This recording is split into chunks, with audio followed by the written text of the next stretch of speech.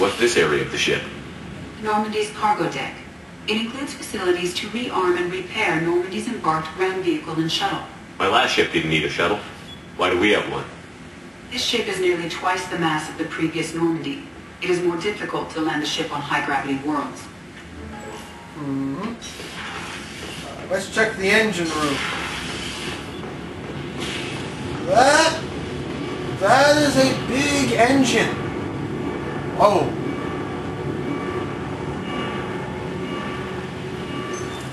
What's this area of the ship? This is main engineering, which contains the ship's main fusion plant and Mass Effect core. Huh. You came all the way down here to see us? You're speaking to our commanding officer. I'm touring the ship, getting to know my crew. I'm Engineer Ken Donnelly, handling the power control systems. This is Gabby. That's Engineer Gabriella Daniels, actually. I'm responsible for the propulsion systems. What can we do for you, Commander? Well, can you tell me one thing? The engines. Can they take it? Are you set up okay down here? We can't complain. I just wish it didn't take so long to calibrate the FBA arrays. Kenneth, you're complaining. What kind of problems are you having? When they upgraded the Normandy design, they got a bit sloppy with the FBA couplings. I won't bore you with the tech, but there's an array of attenuators in the primary power transfer system that channels the field bleed. Kenneth, you're boring the commander with tech.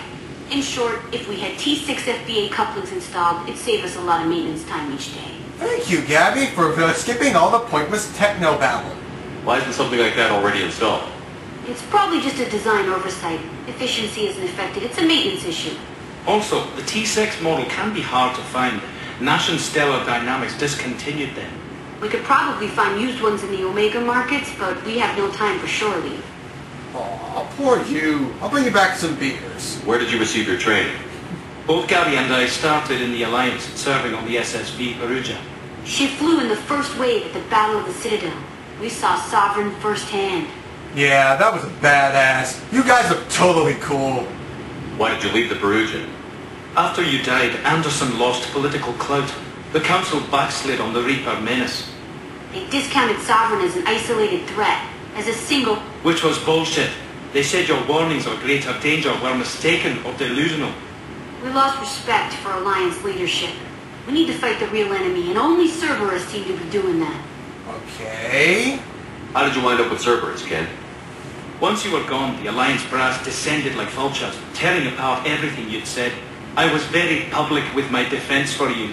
I didn't hold back. That's an understatement. If Kenneth wasn't such a talented engineer, they'd have court-martialed him for insubordination. But he got me noticed by the elusive man. He made an offer, and here I am. So why did you join, Gabby? Kenneth and I have been partners in crime since we graduated from Tech Academy. When he got the Cerberus offer, I insisted that it include me. He'd fall apart without me.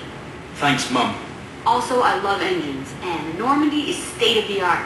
When I got the opportunity to work on her, I had to jump. What do you think about Cerberus? Actually, we don't know much about the organization other than the Normandy team. We know our mission and who's in charge. We're off to kick the collectors right in their daddy bags. That's enough for me. I don't have to care about their strange, unethical experiments on humans and aliens. I don't have a codex like you. Carry on. Will do, Commander. I'm just happy that there's finally a Scottish engineer on this ship. I'm amazed Shepard came down to see us. I told you he would. I better do something for them. Just for the very fact that they're so delightfully chipper about this, about possibly dying.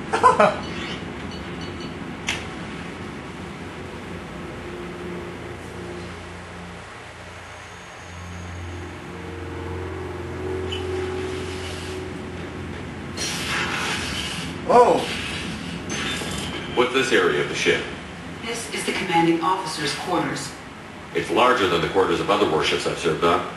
This is a Cerberus vessel, not an Alliance warship. Accommodations have been made for personal taste. That said, this space is directly under the exterior pressure hull. The fitting yard workers called it the loft.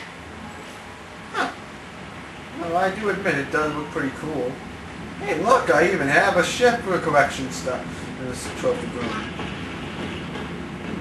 Tally would totally like that if I got a bunch of ships. I bet that's something. She has a hard on for ships. She gets wet in ships. Whatever.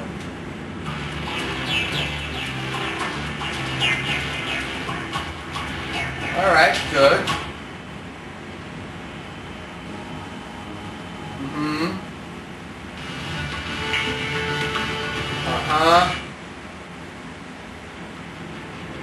Okay, fine. Any rock and roll.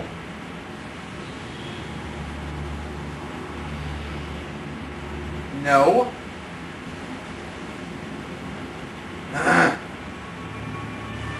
Are you freaking kidding me? That's the closest we get? What a bull crap. Oh, mother of hell. Great. Just super. We're 200 years into the future, and good news, everybody. Turns out, nope, no fucking heavy metal. What an effing load. Ah! Jesus.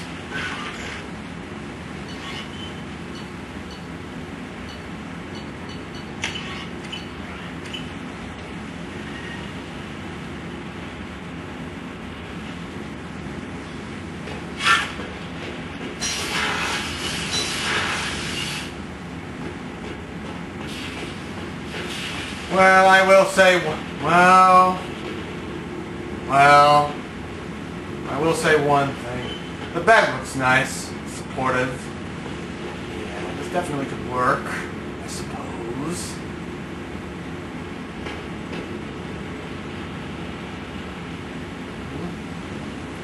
Invite someone up. I don't know. I just wish that Tally was here.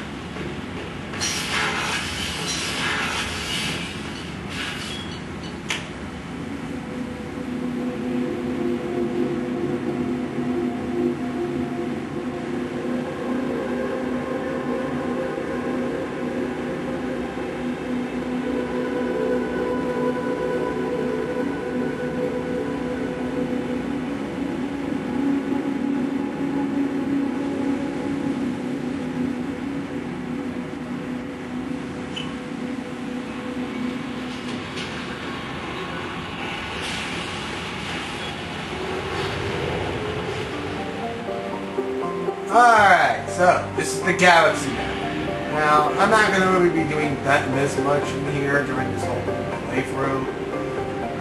It's kind of boring, but let me just show you what you can expect. Alright, this is the new system for figuring out what the planets hold. Essentially, it's how you gain materials to build stuff. You essentially smooth your cursor around, and when you find a place that lifts up on the upgrade scanner, heavy weapons, submachine guns, and assault rifles.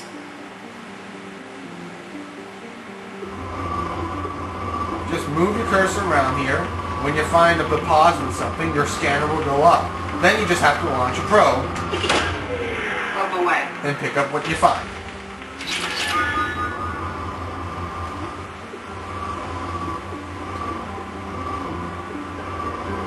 Now, it goes slow at first, but eventually you'll find a faster scanner. If you pay for it, of course.